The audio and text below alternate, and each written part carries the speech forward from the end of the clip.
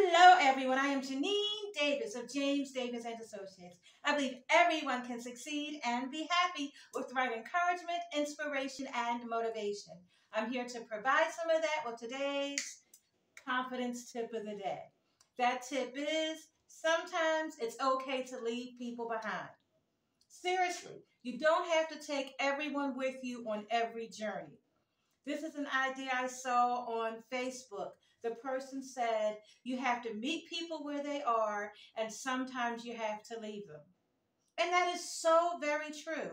When you meet people, when you're dealing with people, it doesn't mean literally meet. It means when you encounter people, when you're dealing with people, you have to accept them as they are. If they're tall, if they're short, if they're thin, if they're fat, intelligent, not intelligent, sweet, mean, whatever they are, you have to meet people where they are.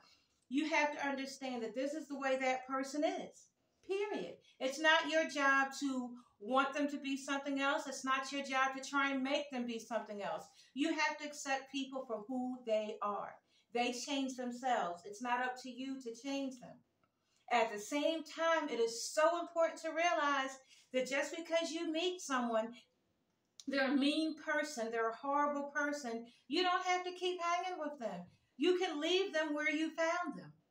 Seriously, think about it. How often have you met someone at work? You met this coworker first day on the job and they were rude, they were mean, and you said, okay, this is my coworker. We have to work together. I'm going to try and befriend this person.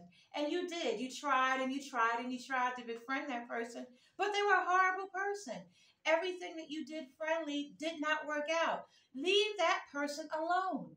That is such an important lesson for us all to realize. Sometimes you need to leave people alone. It can be your friends, it can be family members, people at work, people at church, people at school. Accept people for who they are.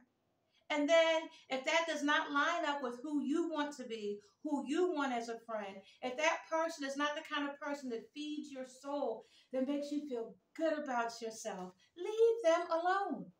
You meet them where they are. Hey, how are you? I'm a mean, nasty person.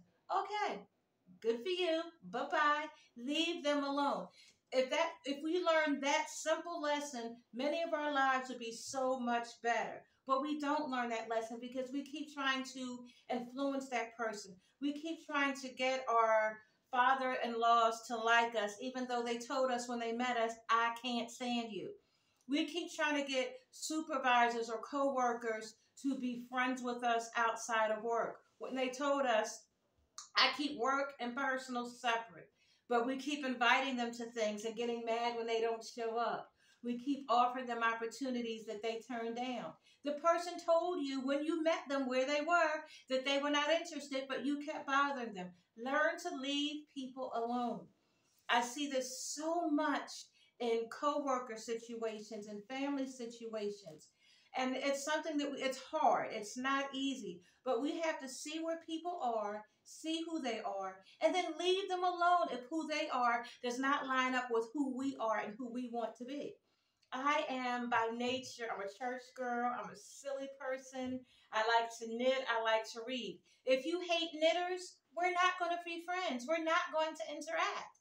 I'm not going to spend my time extolling the virtues of knitting and how wonderful the cable stitch is. My favorite cable stitch, to be honest with you though, is twist two.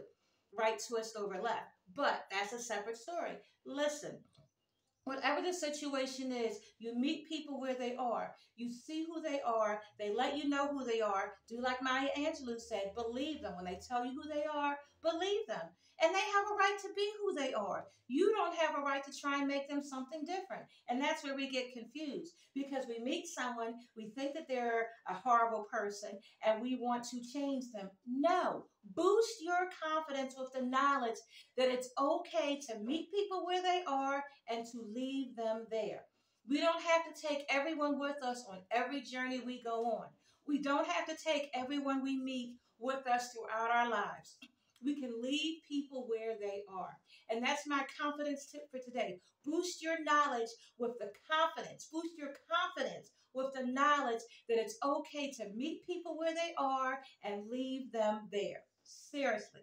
Now, if you want more tips, tricks, and ideas on how to create confidence in your world, head on over to Janine'sWorld.com.